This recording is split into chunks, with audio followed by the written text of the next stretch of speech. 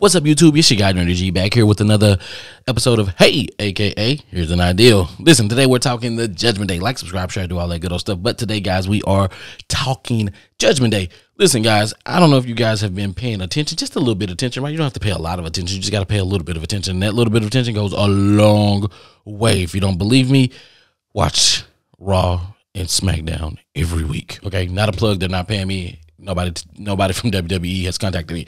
Okay, but listen. They're trying to add a little turmoil in Judgment Day. I'm all for it, right? Don't break up the Judgment Day. This is my ideal. Do not break up the Judgment Day, because that faction itself is a faction that you need. It's going to be a big staple in the faction wars. If you don't know what faction wars is, check out the card up here. This is my video on the faction wars, okay? Anywho, back to this. Listen, they have a great dynamic. Even their entrance is dope. Even the way when they pose on the ring with Damien on top, with Damien and Finn at the top, Dom at the bottom, and then Rhea right there with her gold, just to let you know she's the centerpiece of this all. Correct, she is, right? Technically, she's the head. Damien is the enforcer. Finn is the voice. And Dum Dum, well, he's Dum Dum. He's Dum Dum. That's all I can say. But I think we can take Dum Dum and he should start like pulling from them, because the people, with the company you keep, you know, some of their things, they rub off on you, right? And I think some of these things should start rubbing off on Dum. And I mean, yeah, we know he can talk a good game outside of the ring, and he does his little antics, right? But I'd rather see those things transpire in the ring, where he can actually win a match without having the Judgment Day to help him, where he's getting that little gritness, he's getting that toughness, and he can kind of like down the line, if you want to roll that storyline out, where he actually becomes the head of the Judgment Day, just because he's taking the best of Rhea, he's taking the best of Damien, he's taking the best of Finn, and now he's ruling with a iron fist. Can it be believable? It would, but that would take some time, right? But the way that this build is, you can do that, right? You can do that with the Judgment Day. It's not that hard, right? You can truly do it. Like, the toughness, everything rounds out when you look at the Judgment Day, because look at Damien. He's on his way to Money in the Bank. Do I think he's gonna win it? And check out, I got another video coming out about that, right? So stay tuned for that. Finn is getting ready to go up against Seth. Do we believe that Seth is gonna win? I do. Sorry, Finn. You're kind of broken right now. I don't know where this came out of nowhere, and I get it. You gave the backstory. I watched. I listened. I didn't buy it. I didn't buy it. It's been too long. Not saying that it's been too long, but I just didn't buy it. Not right now. I don't like that whimper. Oh, no, Finn Balor. You go get it.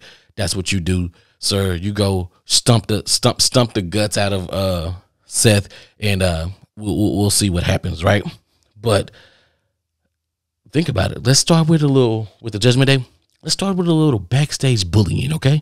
Let's start with a little backstage arrogance and bullying to everybody in the Raw's locker room, right? Because what that'll do, that will help build up that hatred for.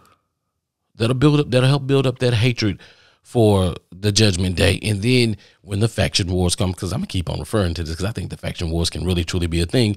Think about it, right?